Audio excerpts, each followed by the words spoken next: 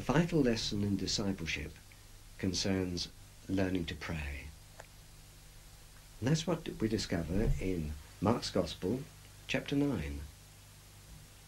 We'll read from verse 14 to verse 32 and see how, in response to a simple request, Jesus gives a positive answer.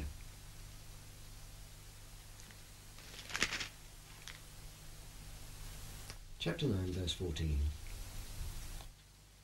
When they came to the other disciples, they saw a large crowd around them, and the teachers of the law arguing with them. As soon as all the people saw Jesus, they were overwhelmed with wonder and ran to greet him. "What are you arguing with them about?" he asked. A man in the crowd answered, "Teacher, I brought you my son who is possessed by a spirit that has robbed him of speech. Whenever it seizes him, it throws him to the ground. He foams at the mouth, gnashes his teeth, and becomes rigid. I asked your disciples to drive out the spirit, but they could not." "O unbelieving generation," Jesus replied, "how long shall I stay with you? How long shall I put up with you? Bring the boy to me." So they brought him. When the spirit saw Jesus, it immediately threw the boy into a convulsion. He fell to the ground and rolled around, foaming at the mouth. Jesus asked the boy's father, "How long has he been like this?" "From childhood," he answered. "It has often thrown him into water, into fire, to kill him. But if you can do anything, take pity on us and help us." "If you can," said Jesus, "everything is possible for him who believes." Immediately the boy's father exclaimed, "I do believe. Help me overcome my unbelief." When Jesus saw that the crowd was running to the scene, he rebuked the evil spirit. "You deaf and dumb spirit," he said, "I command you, come out of him and never enter him again." The spirit shrieked, convulsed him violently, and came out. The boy looked so much like a corpse that many said, "He's dead." But Jesus took him by the hand and lifted him to his feet, and he stood up. After Jesus had gone indoors, his disciples asked him privately, "Why couldn't we drive it out?" He replied, "This kind can come out only by prayer." They left that place and passed through Galilee. Jesus did not want anyone to know where they were, because he was teaching his disciples. He said to them, "The Son of Man is going to be betrayed into the hands of men. They will kill him, and after 3 days he will rise." They did not understand what he meant and were afraid to ask him about it. Learning to pray. They come down from the mountain where the Lord Jesus has been transfigured, back to the disciples. Men have got a problem. And it's a confrontation with Satan. It's interesting that after Jesus' baptism, there came God's voice. We read about it in chapter 1, verse 9 to 11. And then, immediately following that, a confrontation with the devil. Jesus goes into the desert and is tempted. Here, after the transfiguration, and God's voice again from the cloud, there's another satanic confrontation. God had said, "This is my Son whom I love. Listen to him." It seems that Satan hates Jesus to be called God's Son. And note the situation here. Here's a father with his son. The boy's deaf and dumb, with epileptic symptoms, but in fact possessed by an evil spirit.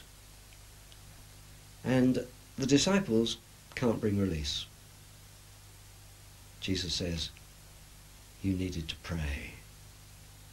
And so we get a lesson about prayer.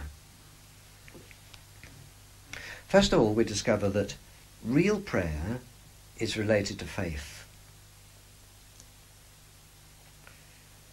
I must believe that God exists in order to pray meaningfully. That's the very first step. And prayer is a step of faith.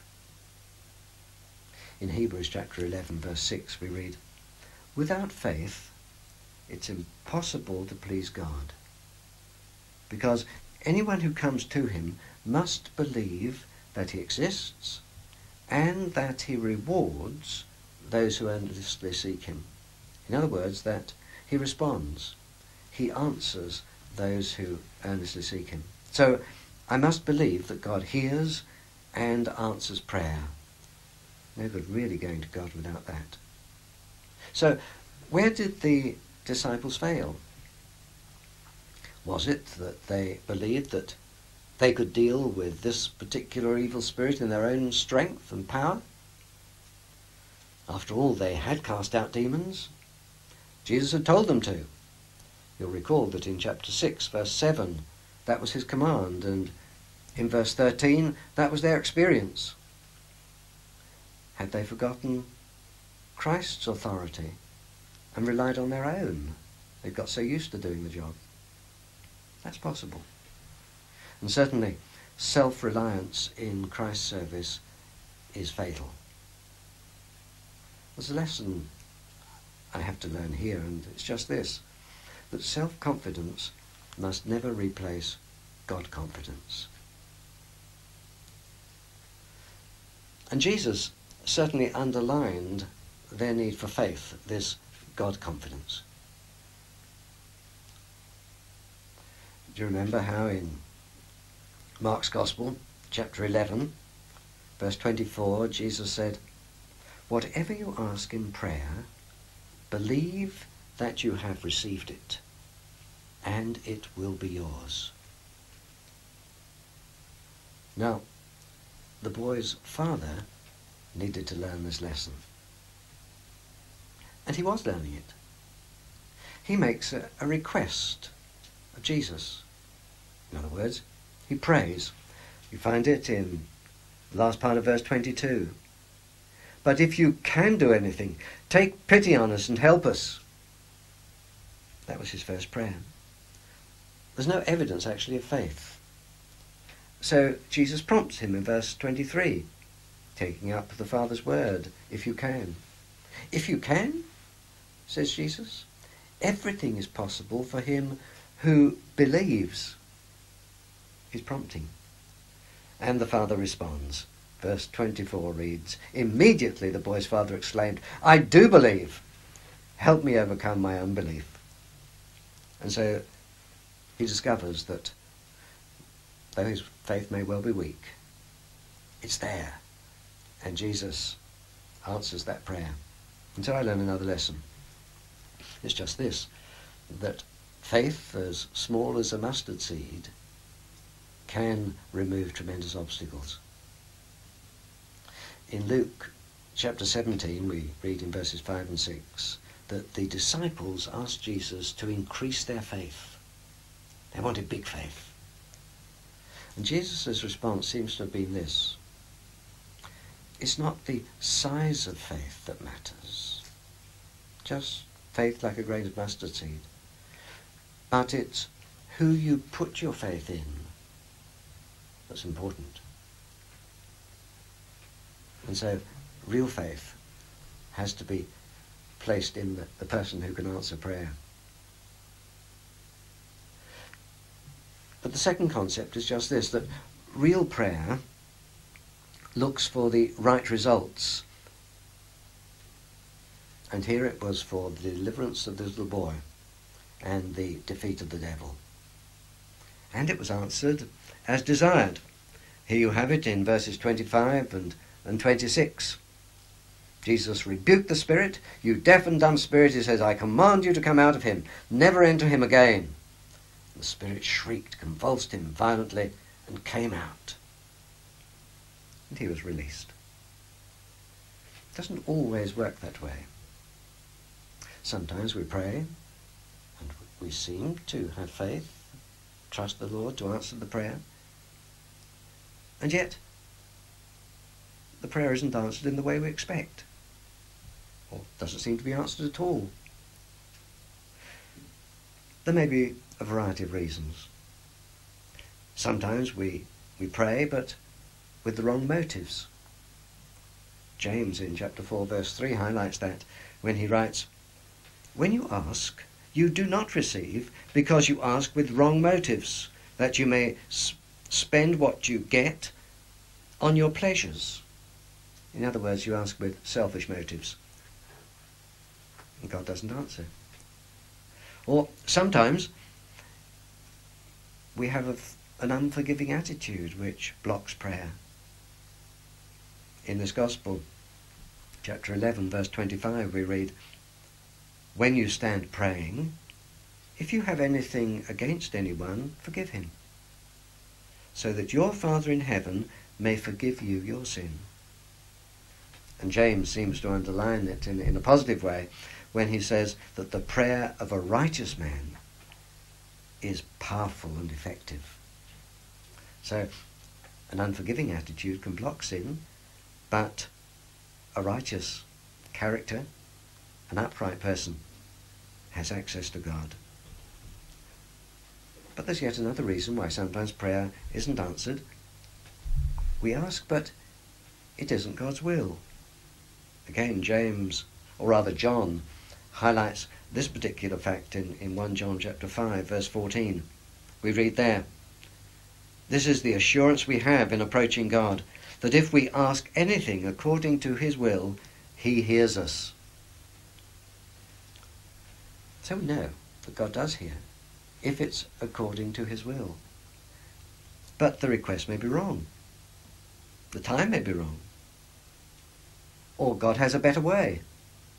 A whole range of possibilities exist. And even in this connection, Jesus put himself under the same restriction. You read about it in Mark 14, where the Lord Jesus in the Garden of Gethsemane prays, "Father, everything is possible for you. Take this cup from me, yet not what I will, but what you will." The cross was a formidable feature that Jesus had to approach. And he asked that perhaps it might be removed, but not what he wanted, what God wanted. It's not always easy to accept or understand this kind of situation. It wasn't easy for us in Pakistan, when after 14 years God sent a young man of 24 to help us in youth work from Scotland. And 6 months later, I buried him. He had died of encephalitis. We don't understand always what God's doing, why he is answering prayer in one situation, not in another. Not always easy to accept or understand, but God does know best, and he doesn't make mistakes. Now, the right result in Mark chapter 9 was a boy well and strong, and Jesus answered that prayer in the way that the Father desired too. But we learn a final concept about prayer, finally from Jesus himself. And that is that real prayer isn't just asking for specific things, it's a way of life. That was Jesus' practice. You find twice in this Gospel, first in chapter 1, where it's recorded, very early in the morning, while it was still dark, Jesus got up, left the house, and went off to a solitary place where he prayed. It seems to have been quite a habit with the Lord Jesus. You read about it again in chapter 6, verse 46. After leaving them, he went into the hills to pray. And if Jesus needed to pray regularly, it sets a pattern for you and me. It's not always easy. There in the Garden of Gethsemane, we read in chapter 14, verse 38, that the Lord Jesus said to his disciples, "Watch and pray, so that you will not fall into temptation. The spirit is willing, but the body is weak." And they fell into the trap of going asleep. And many of us can identify with that, who've tried having quiet times early in the morning or late at night to find ourselves going to sleep while we're talking with God. Not always easy, but it's a habit to cultivate. In Ephesians 6 verse 18, Paul writes, "Pray in the Spirit on all occasions with all kinds of prayers and requests." On all occasions, with all kinds of prayers and requests. And he said a very brief word of guidance to the Thessalonian Christians when in 1 Thessalonians chapter 5 verse 17 he wrote, "Pray continually." It didn't mean shutting oneself away in a room and spending all day and night in prayer, but it did mean that as they went around, they should share things with God, seek his guidance, talk with him about the things that affected them during their day. Real prayer is a way of life. And so these three concepts surface in Scripture. That real prayer is first of all related to faith, trusting that God can and will answer. And real prayer also looks for the right results, not necessarily the ones that we first of all think are desirable. And that prayer too is a way of living, that we can walk and talk with the Lord Jesus day by day. And let's talk to him now. Our loving Lord Jesus Christ, we come to you as those who have still a tremendous amount to learn about prayer. We are your disciples, and we do want to learn.